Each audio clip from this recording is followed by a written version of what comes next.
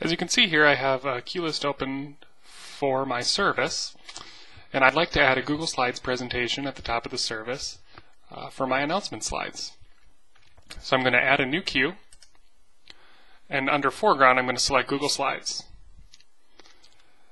I'm already logged in, so you can see I have three Google Slides presentations to choose from. I'm going to choose my announcements and press select.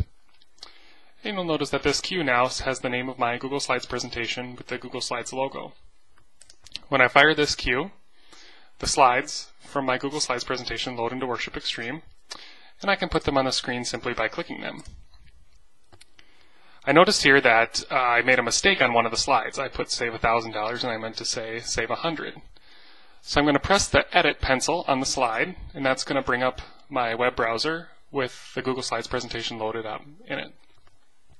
I'm going to remove one of these zeros, go back to Worship Extreme, and press Sync Changes in the top right, and then that will download the updated version of my presentation, and I'll fire slide 2 again, and I'll see that it now says 100.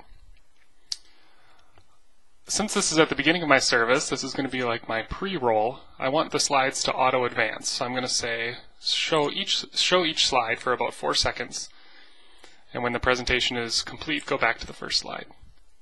Fire the queue again, and now I have an auto-looping or an auto-play announcement slides that I can fire at the beginning of my service or at any time.